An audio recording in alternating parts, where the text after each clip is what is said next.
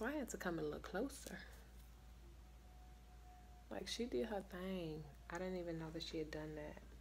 She tucked them in and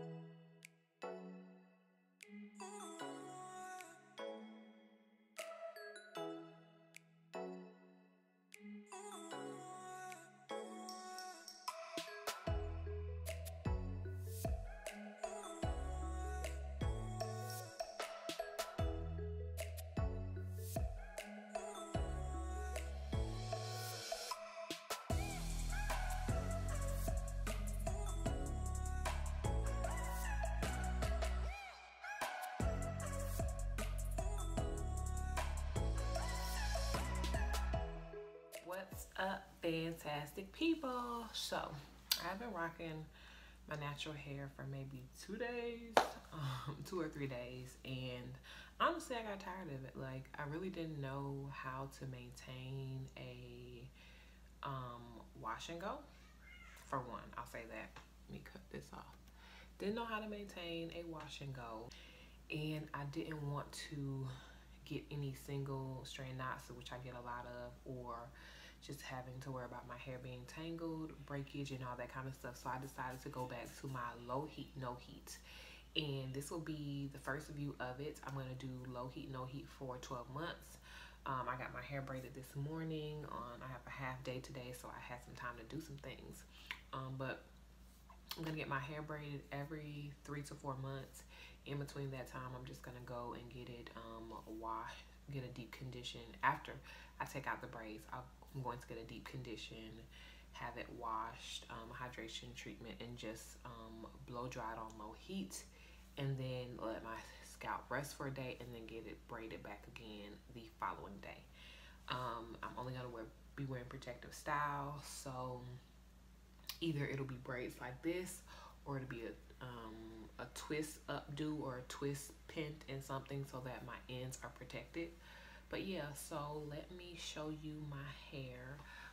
Let's come in a little bit. This is actually the most braids I've ever had done, and this was the cheapest, which I was really surprised at. But it's 13 braids. Most of the time I get 10. So 1, 2, 3, 4, 5, 6, 7, 8, 9, 10, 11, 12, 13. She did a really great job. Very neat job. And she actually even put them up into something for me. I don't know what she did. Let me turn around fully. And as you can see how she tucked them in for me. I'm going to try to undo this so I can show you the length of the braids, but I'm really not sure how she did it. So I think she just,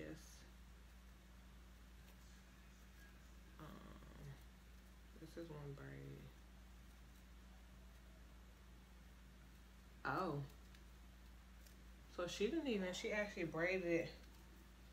Wow, she did it. So I can't even show you the length of my hair. So this is the only braid that's actually down. But yeah, that's actually the best way to do it. And I'm gonna make sure she do this again. Like, I'm gonna take a picture of this, so that way, because most of the time I come, they leave my ends out. So I'm super happy that she actually did this. I'm gonna have to take a picture of this. But yeah, this is my hair. I'll try to insert a clip of how it was blow dried yesterday, and you also saw the video of me getting my hair cut to the shorter length. So I'll insert a picture there, and if you haven't watched that video, go back and watch that video so you can see the process of me going to the salon for the first time during COVID. I had grown like mid back length.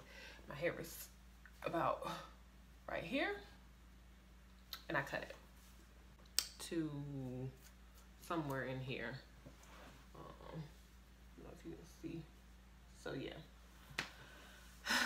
And that was all doing my low heat, no heat 6-month challenge. Also using my oil that I make on my hair periodically during the week, and just trying to stay away from it. So we're gonna see how long my hair can grow.